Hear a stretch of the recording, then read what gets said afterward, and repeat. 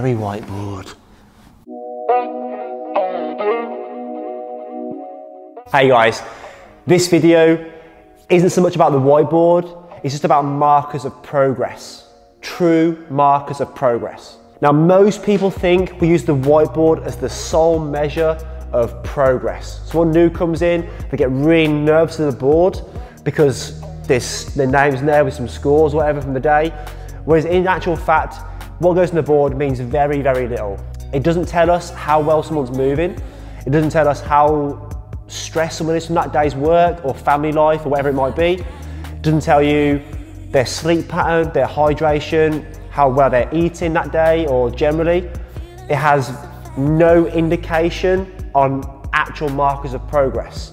The whiteboard is more a measure of intensity. Me as a coach, when I'm looking at someone's progress, I very, very rarely use the board as an indicator of that.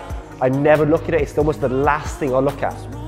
I look at it as how well they move, how well they understand the movements and concepts, what their sleep's improving like, how well they're eating, what their mood's like. You can pick up those things very well in a class or watching someone move.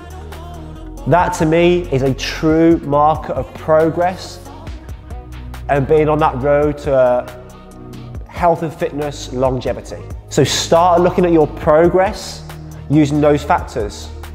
The whiteboard thing should be the bottom of that list. Those are all true markers of long-term progress.